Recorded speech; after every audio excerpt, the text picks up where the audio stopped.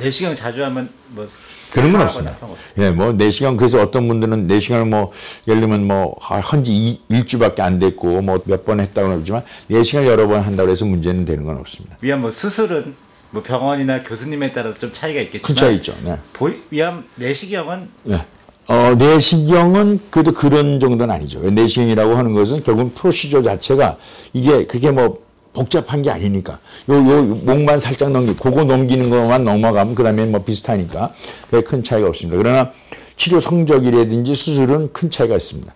병원의 크기에 따라서 차이가 있다. 이제 예를 들면 하이 볼륨이 많다는 건 수술을 많이 한 사람이 역시 뭐 경험이 많고 하니까 이제 더 나을 거고, 그래서 같은 병원에 있어서도 의사에 따라 차이가 있고, 국가를 보면 병원마다 차이가 있고, 또 국가 간의 차이가 있고, 같은 병기인데도 차이가 있다 하는 거는 그런 역시 경험이라든지 술기라든지 뭐 여러 가지 이런 것들이 결국은 관여하는 요소라고 그러죠.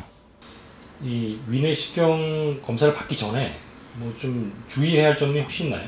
역시 이제 내시경이라고 하는 건 편치 않지 않습니까? 이제 입을 통해서 내시경을 집어넣어서 보고 이러기 때문에 한번 검사하실 때 완전하게 검사를 잘 받으시는 게 중요하기 때문에 제일 중요한 거는 내시경 전에 되게 6시간 이상 금식하시는 겁니다. 근데 보면 금식들은 이제 잘 하시는데 어떤 분들은 물은 괜찮겠지 하고 이제 물을 드시고 오시는데 물을 드셔도 검사하는데 상당히 장애가 됩니다. 그렇기 때문에 한번 그 위내시경 검사를 아주 편하게 우선 그리고 잘 검사를 받으시기 위해서는 최소한도 6시간 이상 금식을 꼭 하시고 물도 들지 마시고 검사하시길 권합니다. 위내시경 같은 경우에는 그런 조치나 처방이 할 수 있죠.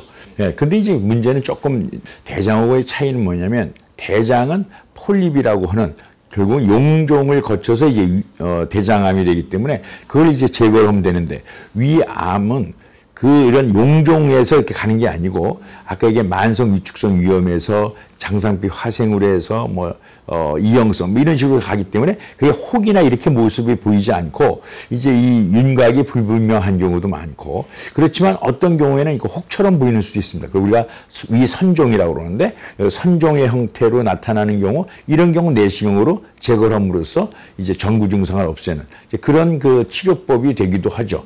그리고 이제 암이 초기인데 아주 초기인 경우 내시경으로 점막절제술이라고 내시경으로 치료할 수도 있죠.